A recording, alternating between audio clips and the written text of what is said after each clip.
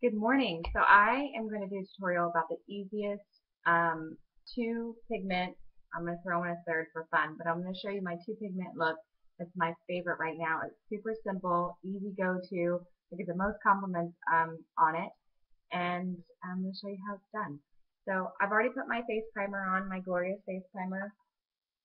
I put that all over my face, and this helps smooth out the foundation when you put on any type of foundation or concealer, so it doesn't settle in your fine lines and wrinkles, and throughout the day as you sweat, it doesn't, you don't see those creases of makeup sitting in there. So this helps with that.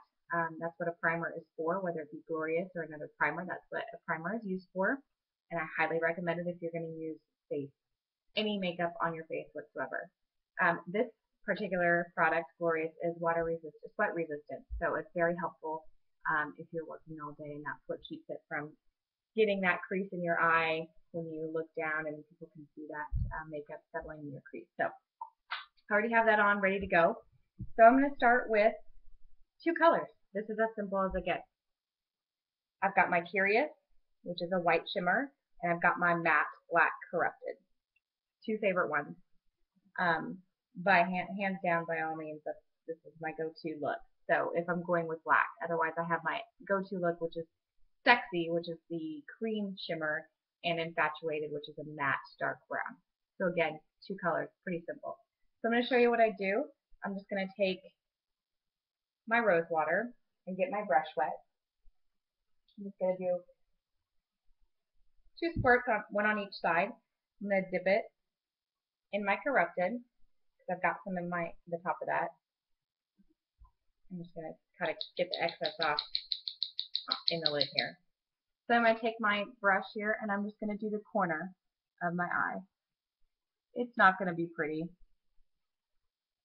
I tell people that all the time when I'm putting on makeup. It doesn't look pretty in the beginning. But once you kind of blend it with the other color, it just kind of blends in and looks better. So I'm just going to do the corner. Simple as that. You can go halfway if you want. It's really up to you. And I'm going to do the same for the other side.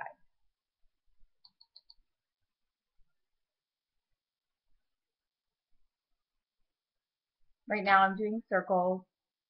You can also brush it on.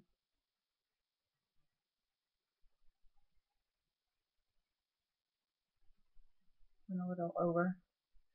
Too far, because I'm doing this backwards.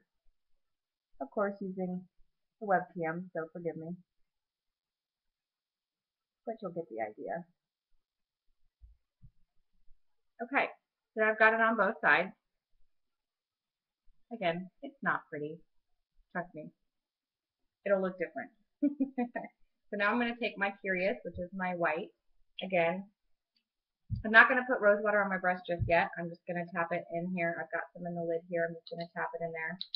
And right now I'm just going to put it in the inner and highlight my brow and bring it down.